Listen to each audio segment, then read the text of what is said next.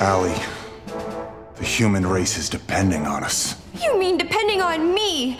Pumping out hundreds of babies! No, like 10, tops.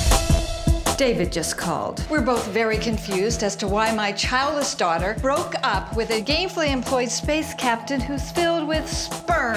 You need to find someone who loves you for you, and not just for the fact that you can make more human. I'm destined to be alone. No, you're not. You'll find someone.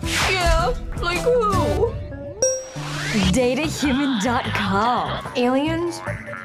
I don't think so, Ruthie. My mom would kill me. You signed up for that alien filth? Dating aliens is wrong. And it's unnatural. 163 messages? I guess the aliens on DateAHuman.com really do want to date a human.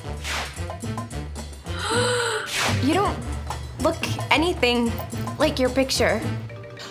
Oh, a message from a centenary. Hey, Franz here. What's up, baby girl? Can I kiss you goodnight? Sure. Someone got kissed. Do you want to come in? This is my bed. Room. Is that the guy from 1F? I'm in heat. He was nearby.